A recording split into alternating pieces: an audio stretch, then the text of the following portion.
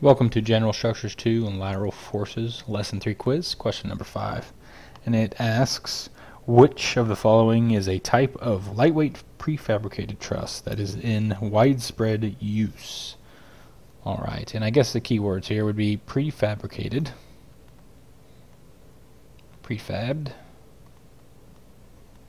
and truss, which they're all going to be trusses, I'm guessing, and widespread use. Alright, so let's go and take a look at it. The answers, we have A, B, C, and D. And first it says bowstring truss, which, if you remember a bowstring, this top chord can be curved, or it doesn't have to be curved, but a bowstring truss will generally look something like this. That top can be curved or it could be segmented, where that's straight, that's a segment, that's a segment.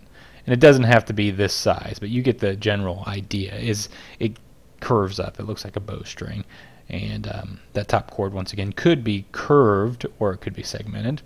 And yeah, sure, that would probably be an okay answer. There may be a better one out there, which I'm going to say it's okay, because it is prefabricated. Is it in widespread use? I would say not as much as like a typical rafter truss, which looks like answer C. So I would say this would be a better answer, and we'll go over the rest of the answers. But I would go take a look back, and you can see these typical rafter trusses. Looks like on page 71 they have a picture of it. But these are used quite often, and they're prefabricated in certain type of buildings. They can look anything like this.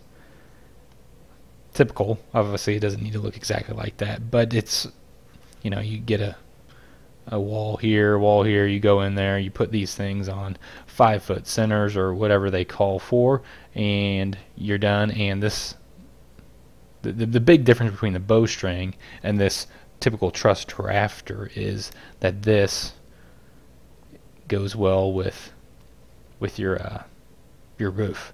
Now, if you have a certain roof type that you want that type of bowstring, segmented action or even curved, then but your bowstring would work fine. But that's not as, I guess the main word here was what? Widespread use. I would say this is much more widespread than the bowstring. So what you'll end up doing is they'll come in here, they'll build your walls up, you'll slap these down, and then they'll put a purlin or whatever you want to call it.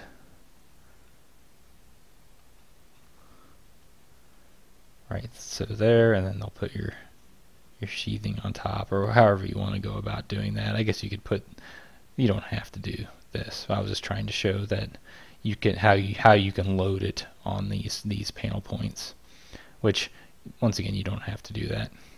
Alright, so let's go ahead and go over what B and C were. I'm going to erase this stuff. So your answer is C, those typical truss rafters. And let's look at B, a Howe truss, H-O-W-E, and those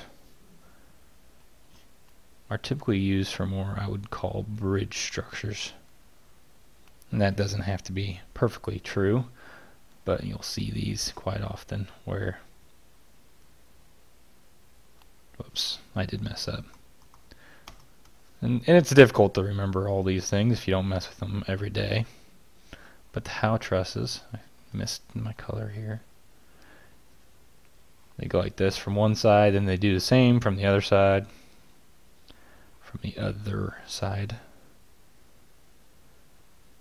And that looks good, like that. So you'll have, that's typical Howe truss, H-O-W-E. And there's like a Pratt truss. There's a bunch of there's scissor trusses that look, oh gosh, I shouldn't do this, I'm going from memory, but it looks, and they can be different kinds, but scissor trusses will look something like that. And that's if you have to have a little extra space up here for headroom in your building or whatever, and that's what the scissor trusses are for. Probably more expensive to fabricate than your typical trussed rafter. Alright, so that's your Howe, and that is not going to be used a lot in your building.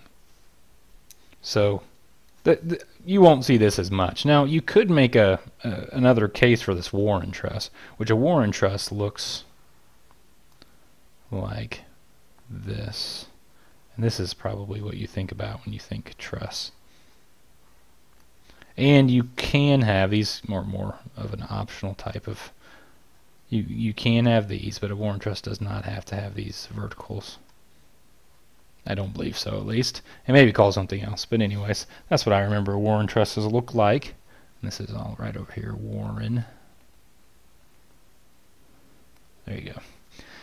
And once again, you could make, I said earlier, you could make an argument that these Warren trusses, you could call, you'll go into a big box store and you'll see these prefabricated trusses. And that's why I never liked these. You'll go into a Sam's Club or a Walmart or anything that has the open ceilings, and you'll see this Warren. It looks like a Warren truss. Now, I probably wouldn't call it a Warren truss. I would more call it a steel truss joist, I guess. A steel joist.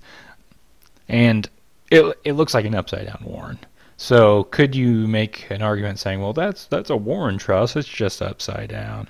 Or it's still a Warren truss even though it doesn't look exactly like your typical bridge truss that you might always think of historically being a Warren truss and a Howe truss. So could you say, oh, well, I see all these all over the place, they're prefabricated? Sure, you could make an argument for that. I'm not going to, because I don't wish to right now. And we're just going to say the answer is C and go with it. But you can see how some of these questions are very tricky, and it's a matter of opinion as to what you think is the best answer. So do what you can. Figure out that, hey, these truss rafters, which once again look more like this, these go in small type construction, so they're probably more highly used than these joists that go in, but that's up to speculation. Anyways, I'm going to stop right there before I talk you out of our answer. So we're going with C. All right, I will see you on the next question.